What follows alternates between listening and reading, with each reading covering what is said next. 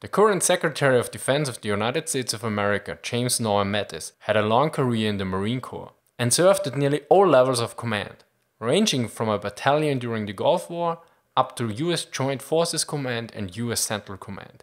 Now this video is focused on how Mattis approached his commands and overcame various challenges in Afghanistan 2001 and Iraq 2003.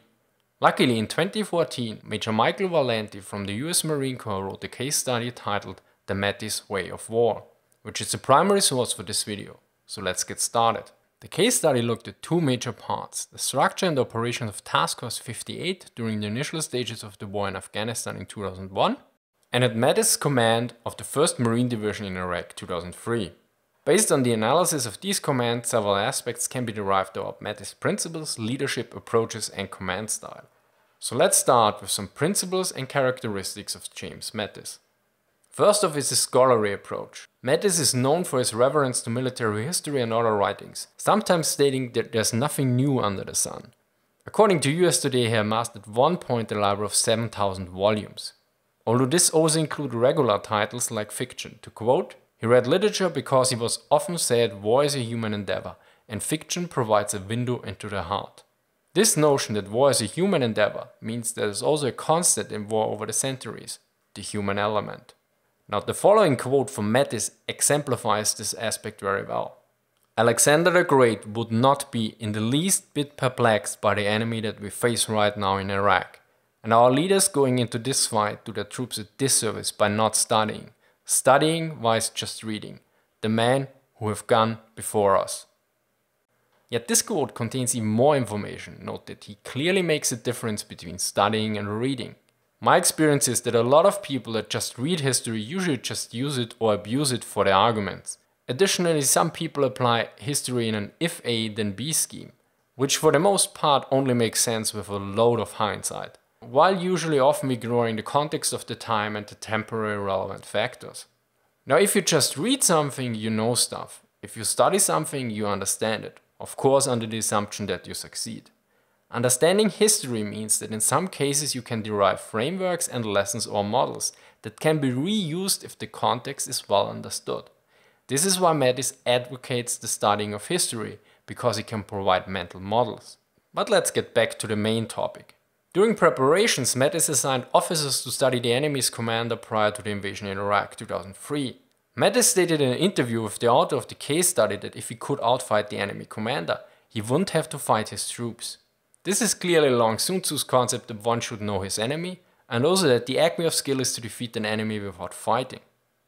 Mattis' focus on studying and learning also was extended to the requirements of staff positions. He wanted multifaceted members on his staff that were not limited to their field or staff section. This was especially crucial since for his operations with Task Force 58 in Afghanistan, he had to operate with a very small staff. His overall requirement for capable and informed people is very well reflected in his foreword for the book Operational Culture of the Warfighter. Culturally savvy Marines are a threat to our enemies, so study, challenge and implement the principles you study in this text. Now being well read and smart is one thing, but let's be honest, it doesn't get anything done. This is where aggression comes in, because aggression gets shit done. Mattis demanded aggressive officers. This is cited several times in the study. Additionally, he made sure that the rules of engagement were sufficient for the intended mission. For instance, in Afghanistan he considered the rules of engagement too restrictive for the assault force. He officially requested that all personnel in the landing zone be declared hostile, which would allow the ground commanders to engage targets at will. This also corresponds with the command principles of Mattis, namely that responsible should be delegated to the lowest capable level. This change of rules of engagement ensured that the local commander could use his own judgment for which targets to engage or not engage, and thus not waste initiative nor take unnecessary risks. Now aggression is just one important aspect of warfare. Another important yet probably surprising aspect is diplomacy. Now there are two types of people. One type thinks that the opposite of talking is shutting up. The other type thinks the opposite of talking is listening. Mattis seems to be part of the second group. In one interview he stated that when he went to Pakistan, he was confronted with officers that were sometimes quite disgruntled with US policy. Mattis noted that in such occasions it is very important to listen carefully, understand the other side and address the issue at hand. Now there are other reasons why diplomacy is important. For instance, nowadays wars are often fought with coalition forces. something Mattis stated several times. And it is probably best summed up with this quote from Mattis about harmony. In this age, I don't care how tactically or operational brilliant you are, if you cannot create harmony, even vicious harmony on the battlefield based on trust across service lines, across coalition and national lines, and across civilian military lines, you need to go home because your leadership is obsolete. You've got to have officers who can create harmony across all those lines. Now from harmony, let's move to commanding. Mattis noted that he only commanded around 15 minutes per day. The rest of the day is actually coaching and creating conditions that his troops could succeed in. His approach of commanding was more along the lines of teacher and student or even father and son and not master and servant. His focus on empowering and trust also meant that his Marines were allowed to make decisions on their own judgment. Additionally, about command and control, Mattis mentioned that he doesn't use command and control, but command and feedback. He believes that on the battlefield everything is too fast to be controlled from the upper echelons, and thus local commanders should act upon the intent of the commander and the mission at hand, which should be communicated properly. Thus for Mattis, command and control is about communication and coordination, which brings us to the next point, communication. It is a key element that connects everything together. After all, Mattis is well known for his various quotes and his messages that resonate with devil dogs and even with politicians across party lines. And as nearly every great communicator, he honed that skill for ages. Since 1979, Mattis had kept journals of quotes or ideas that have struck him. Today their notebooks are free loose-leaf binders and cover a broad range of subjects and ideas. For Mattis, it is very important that his troops understand the mission and commander's intent. Because if they have a clear understanding of the bigger picture, they can determine the best necessary action in the area of operations immediately and thus exploit opportunities that arise on the battlefield. Note that this seems quite similar to the German Auftragstaktik, which means mission tactics from World War II and before, that gave the commanders mostly free rein on how they would achieve their objective. Now since we got some of the major principles covered, let's look at some of the approaches used by Mattis to improve his command and to overcome various challenges in Afghanistan and in Iraq. The first one is skip echelon, which is a concept to remove redundancy at certain levels of command. This was necessary due to the restrictions of space and other limitations during the operation of Task Force 58. Thus Mattis had to reduce his staff considerably.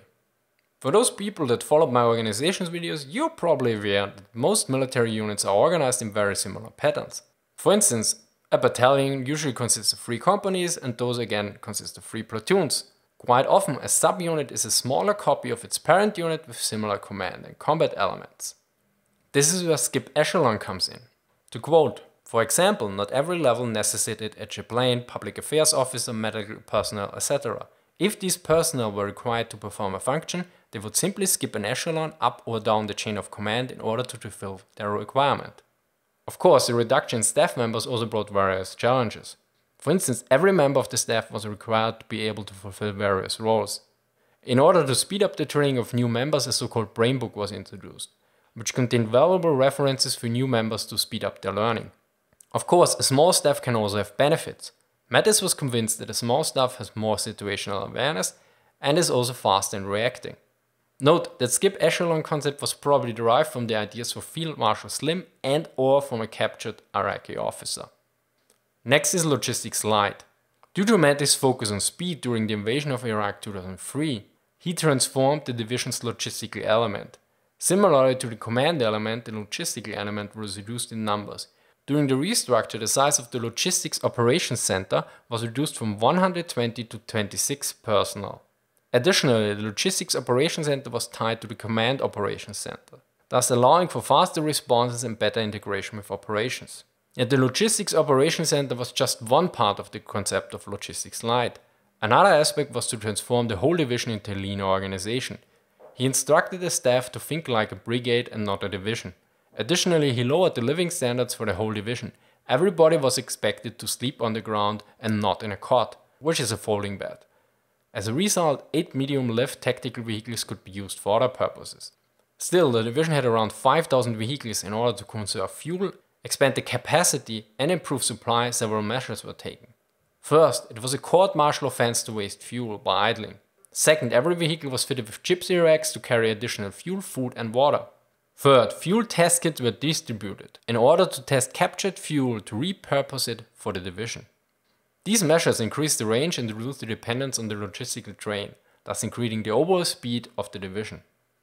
It was already mentioned that Mattis put a strong emphasis on communication, yet communication has its limits. For planning the invasion of Iraq 2003, Mattis used a rather hands-on approach. He didn't do a visualization of the upcoming battle, but a physicalization, and he did it with Lego bricks. Something I personally find quite ironic, because Lego is well known for not having any realistic military equipment for ethical reasons in their lineup, and Mattis used those bricks to plan an invasion. The so-called Lego drill included the purchase of 6,000 Lego bricks, of which each represented a vehicle of the division. This allowed to check the position and prioritization of the vehicles during the planning, in order to avoid traffic jams, increase situational awareness and other issues. During the drill, each unit was assigned its Lego vehicles and they moved them.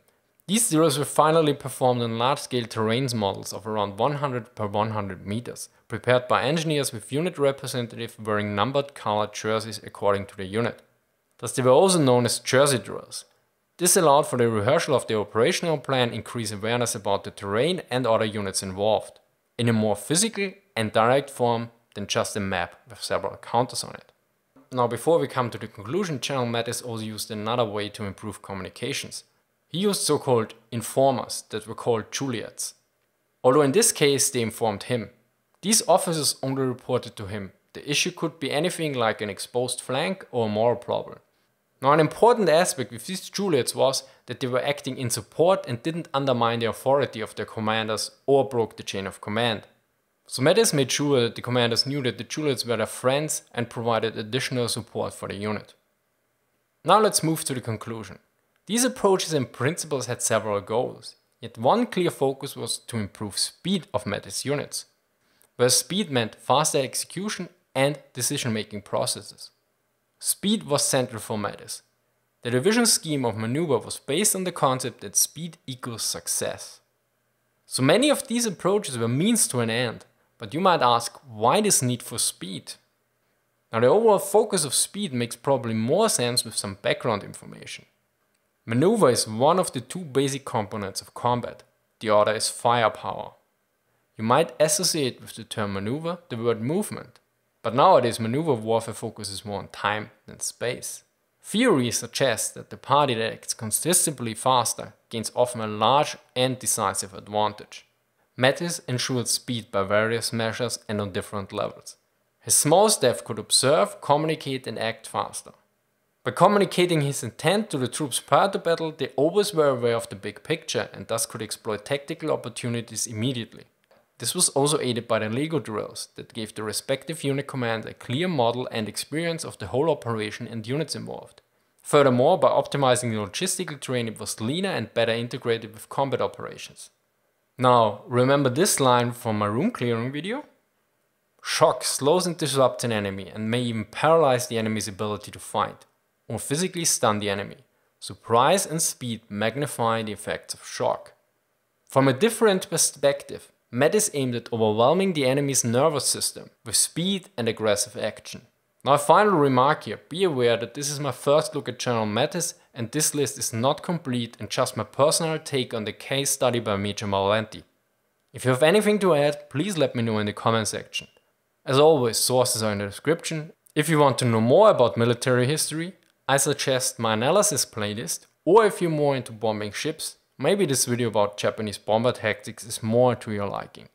Anyway, thank you for watching and see you next time.